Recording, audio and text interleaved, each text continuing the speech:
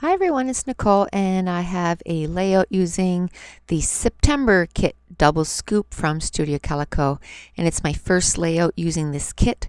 And of course now I have a whole new selection of papers, and I actually find it a little difficult to scrap with a new kit, just because I have no scraps and I feel a little lost. But I'm going to use that watercolor background as my background, and then I'm looking for a navy to mat my photo because I really wanted it to stand out against the rest of the paper. And I'm going to use I think it's the backside to that hashtag. No, the backside to the hashtag is that stripe paper, and I'm going to cut out a piece. Oh no, the backside to that stripe is that bluish color, so I'm going to cut a piece off, and then I'm just going to, whatever's left over, I'm going to flip it the other way. And now I'm going to just roughly cut around using my scissors, and that's basically just going to be the base for my photos. And I'm going to move it down to the bottom again because that's where I'm going to put my journaling card, and I'm going to do my journaling. And this is a picture that when we had gone apple picking, we were on our way out and my daughter was being silly and taking selfies of herself, but then she said, let's do a family selfie. So the only one missing is my son. I have no idea where he was. Either he crouched down, or at the time we didn't notice that he didn't get in the photo. We thought all of us were in the photo. But he's 14 and he hates taking pictures. So whenever he can, kind of bow out of the picture, he will do it. So it's not something that we can, I should have looked at the picture right away and then taken another one, but I just noticed when I got them developed. So now I'm going to take a couple of strips off this stripe paper, and I'm just going to put it at the top and the bottom of the layout. And I made it kind of wonky, so it's not in a straight line, and that's the way I liked it. And then that pattern, there was one of the patterns that had a whole bunch of sayings in the back, and what I did was I cut it all apart before I even started working with the papers, and then that way, as I'm making my layouts, I'm going to that stash to see if there's anything that I can use on this layout. So there was quite a few that sort of coordinated or matched or with this layout, and I'm having one hard time separating these doilies, and they're just 4-inch doilies, and they are from it's called Dove Crafts and paper lace doily, and there's 40 in one package, and I paid like $4, and I got them at Simon Says Stamps, and I just love them. And whenever I can cut them in half, I do. So instead of getting 40 doilies, it's like I got 80, because I rarely use more than one per page. Now I'm using my EK Success powder tool to take away the stickiness from these stickers, and I'm going to decide on using this blue, it's like a navy and an aqua instead, to put my title, and I like it much better because it coordinates with the rest of the layout. The other one was just too pink, but I'm still going to use it. I'm going to cut it and use it in a few different places on the layout. Can't talk today. So I didn't know if I wanted to use those stars or not, and I end up not using them, and they came in the kit. And I still haven't cut those tags apart that came in the kit, but I'll probably cut them apart and just have them in my tray, because they weren't cut apart, I didn't even want to use them on this layout because it's just too much work. And then there was some ribbon. Oh, what's it called? What is it called? I have a big roll of it. Seam binding ribbon, and it's in pink, and I'm not going to end up using it. I just couldn't figure out how to make it work on this layout. And I used one of those cork frames that came in the kit, and then also it said in this, because this is the September kit, it had the September 2013, so I thought it was perfect that I could use on this page. My ATG ran out, so I'm just going to load my ATG gun, and I get that as you can tell, most of the ATG usually it's a white, and this one is yellow. It's still acid free, but instead of being like $4 a roll or $5 a roll, I pay like $1.70. And my friend gets them in the States, and whenever she orders, always orders like 300 rolls, and she usually calls me ahead of time to see, how many I want, and usually I'll get like, 60, 70 rolls, and then I'm good for the year.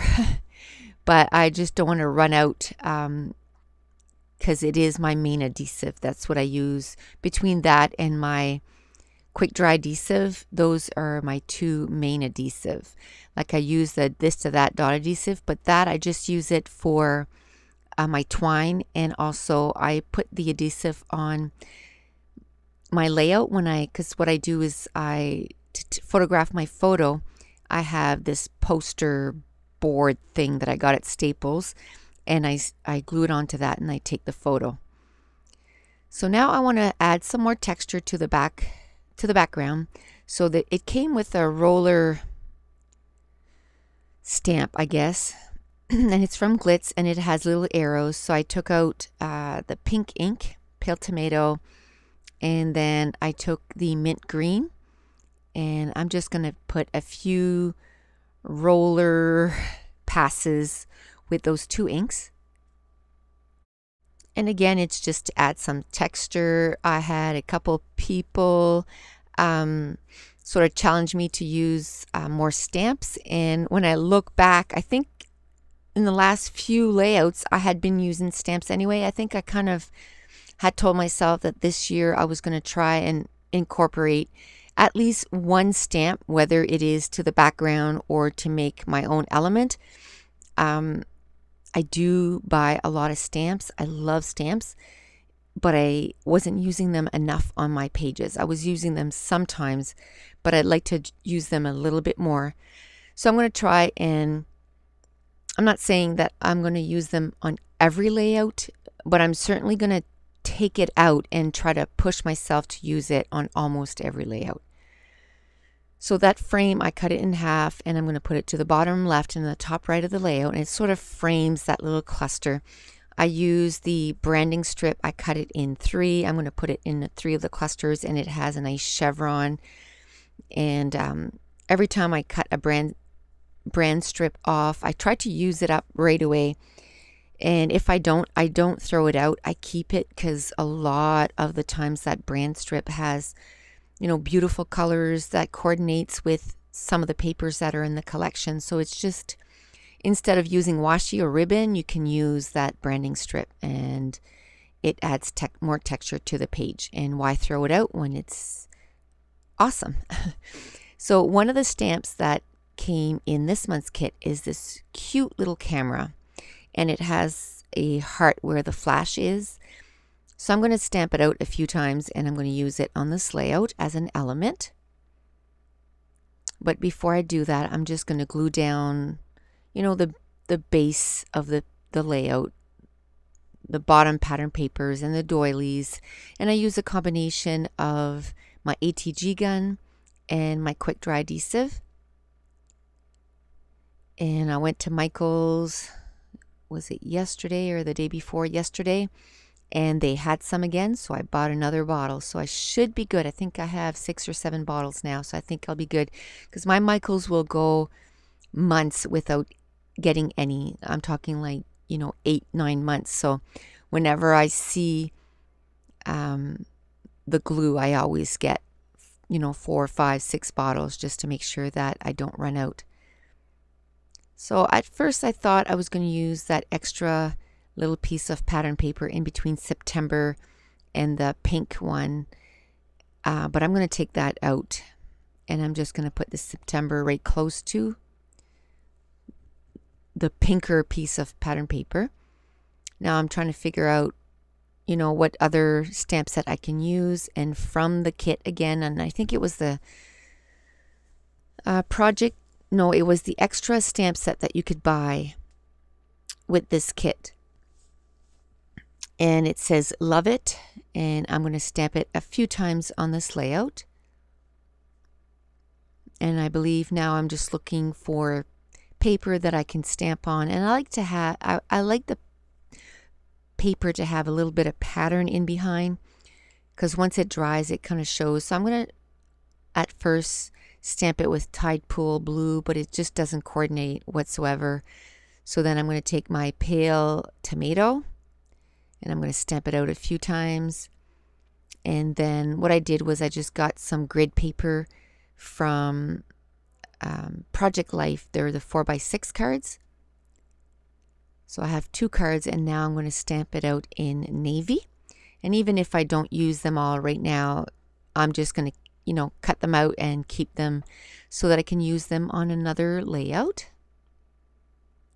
So now I'm just going to detail cut around each camera, and I'm just going to end up using 2.5 on this layout, because the third one you just barely see a little bit of the camera. And it was just basically so that it would add color to that side of the layout. I'm not really sure where the cameras are going to fit at this point. And I know I want to put that word "Love It" at the top of the layout, but I'm going to put part of the camera on that side also. So at this point, I'm going to take out another stamping block, and I'm going to stamp, I believe, the word "Love It," and I'm going to stamp it in 3 spots. I guess before I do that, when I don't know, what I want to do or how I want to do it, I move on to something that I know, that I'm ready for. So I knew that pattern paper that said limited edition print, I knew that was going to stay right there. And then that tag or that label, I knew I wanted it there. So I glued that down, and I'm putting foam tape in behind all the areas that the elements that I want to add some pop to. So at this point, I know that I want to stamp that word, and I just decide to commit to it, and I'm going to stamp it in 3 different spots, and just 3 spots around the layout. And this layout took, I can't remember if I said it at the beginning, but it took 1 hour and 14 minutes to complete. And I've already completed the second layout using this kit. And what date are we today? I know we're Wednesday. I don't know what date we are. I never remembered the date. I think we're the 29th. And tomorrow I go back to work, the 30th. So I'm hoping to have a few videos so that I can keep uploading every second day.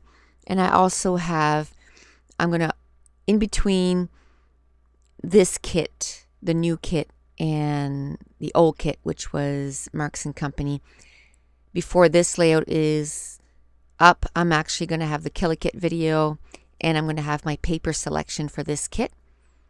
So you'll be seeing those will be up on my YouTube channel before this layout is up. I just haven't filmed the Kill a Kit video yet, but I've done the paper selection because I wanted to do that before I start cutting into the paper. So now I'm looking, we got some little die cut feathers in this month's kit, and I'm trying to use them up, and I'm going to find there's not 3 teal, but there's 2 teal and a white, so I'm going to use that up. And I've done pretty well to just stick to the stuff that came in the kit. I've used the frames, I've used die cuts, I've used those feathers, I've used the stamp elements, and now I'm going to use these stickers, and they're gray, and they totally don't coordinate with this page whatsoever. But I'm going to take a Copic marker, and where it's a light gray, I'm able to take a navy Copic marker, and I'm going to color them over. And Copic, you can color over plastics, metal,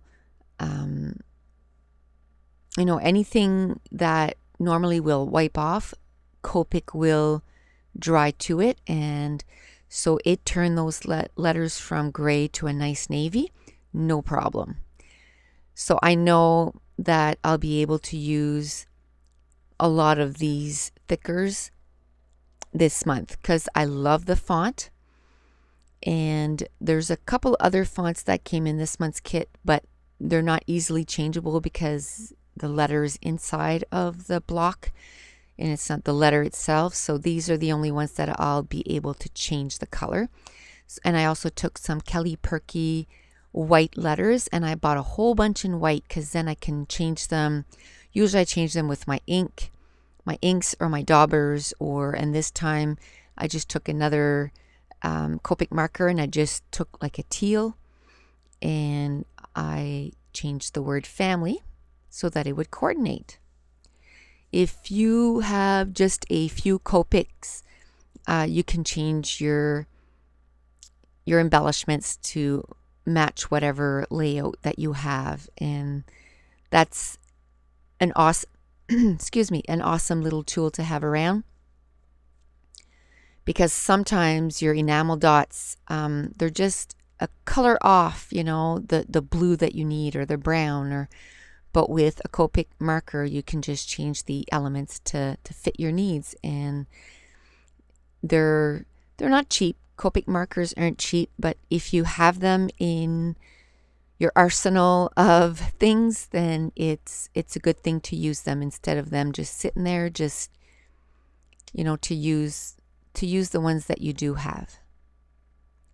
So it was a little crooked, and when I picked it up to straighten it, it kind of unglued itself, and then I had to re-glue it. And the thickers were still a little wet, so I'm trying to glue it down without touching the thickers because I didn't want to take the color away, because until they're dried then you can remove the color, but I'm touching them right now and that color isn't coming off. So I'm going to add the feathers, and you see me pointing. There was a feather that was next to the word or to that die cut, and it was gone. So then I start looking through my stuff, and I found it on the wax paper. And then I'm going to start putting some enamel dots, and my camera's going to die, and I'm not going to wait for the camera to charge up again because I just want to get a few pages done before I go back to work. So all I did was add the enamel dots, I balled up some twine, and I added some Heidi Swap mist in 3 colors, in blue, in teal, and in pink. So that's it. The page is done. So thanks for watching. Bye.